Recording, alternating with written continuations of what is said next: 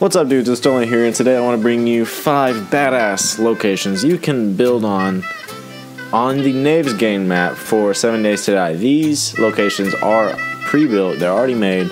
You can just find them on the map at these locations, and this one is probably one of my favorite. This is the first place I ever started building on when I got this game.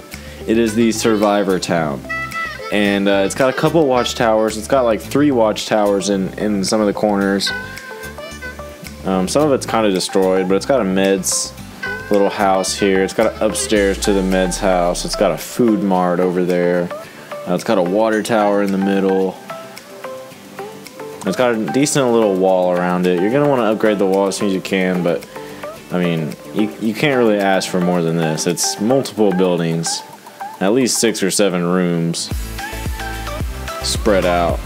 It's pretty easily defendable. You can easily put some spikes or whatever you want around the base because it is built on a nice flat little part. And you can always go up here on the watchtower if you want to see around.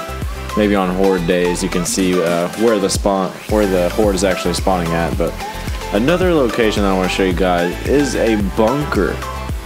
Now this location is a bunker, dudes. A bunker, a badass little bunker. It's encased in concrete and it's underground. It's actually under a house. The house was destroyed by the people that were above just now, but this bunker is, I mean, easily livable. Check it out. It's got a couple different rooms, a little kitchen, some bed spaces, so you can delete these beds and put some bedrolls down or whatever. It's got a gun safe you can crack, some other cool stuff.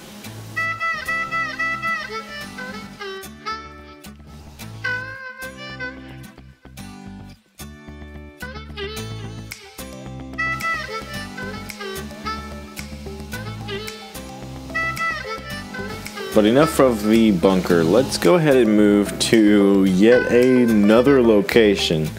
Now this location is going to be out in the desert, but it is a church. It's a small church. It's not a huge building, but what's nice about this place is this gate surrounding it because it is made with brick and iron bars. So that's a nice little starter gate. If you want a nice little fence around your place, that's a nice little thing. It's enclosing a nice little area here. You can build some nice spots if you get rid of some of the tombstones or something. Like I said, the church isn't too big, but it's really the fence that makes that place. Another location, also in the desert, is a small town. Now I really like this little small western town because it reminds me a lot of the hometown that I grew up in, where we have one main street and a population of about 800 people. So honestly, I'd like to build here one day just because it reminds me of my hometown, the old kind of western type of building here. But yeah, if you guys want to check that out, the coordinates are right there.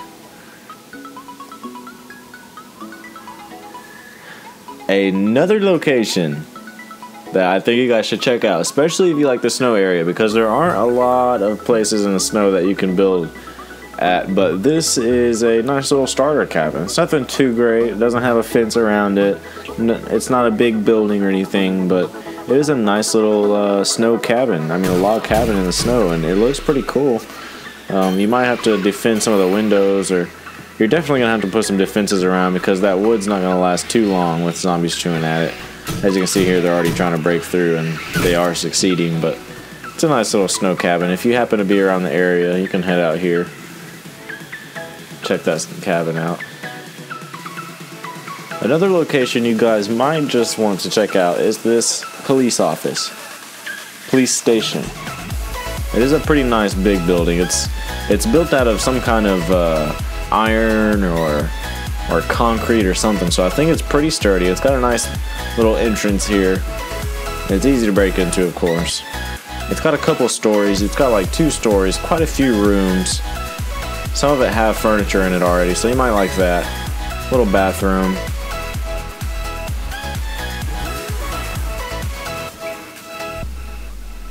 It's got these pretty cool gel cells. I don't know what you could do with that, but it's pretty cool to be held up in a police office. So